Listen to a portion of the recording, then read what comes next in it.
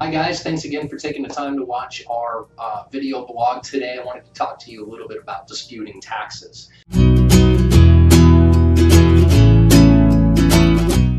So in Utah, July is known for a lot of traveling because we've got fireworks, we've got freedom, and we've got our statehood. But July is also the uncanny month of the tax assessor delivering notice of your property value to you. So that being said, I'm not quite sure how the county comes up with their fuzzy logic approach to tax values, but I do know one thing to be true, and that is they're not always on the mark. That's what we're here for. So, number one, the assessment notice is comprised of your proposed tax assessment for 2016, and then the change in value from 2015 to 2016. At the Stern team, we've been helping our clients for years literally dispute these tax valuations as they're coming in the event that you feel, for instance, they're coming in a little bit too high. So, if you feel like your tax assessment is coming in high, this would be for your 2016 taxes, then I want you to send us a notice or the front part of the notice.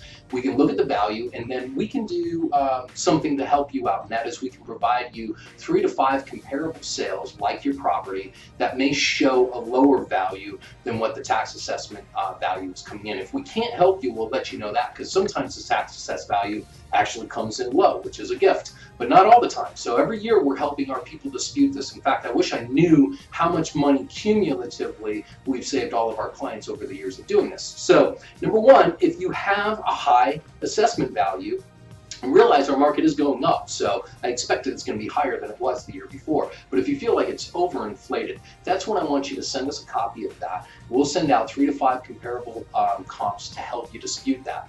You can then fill out the appeals form, which will be attached to this blog, and send in the appeals form by September 15th along with the comparable sales that we give over to you.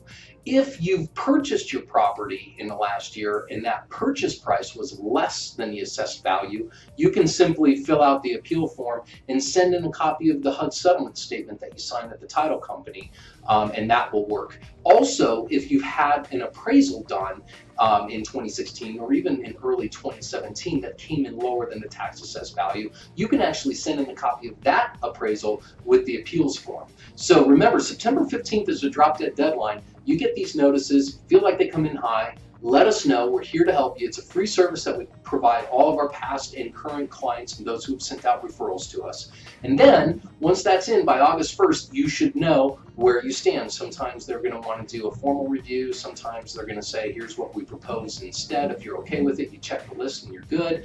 But ultimately, they'll make a final decision, and hopefully it's one that will benefit you guys. Thanks again. Hopefully this will help. Let us know. We're here for you. Email, call us. Thank you so much.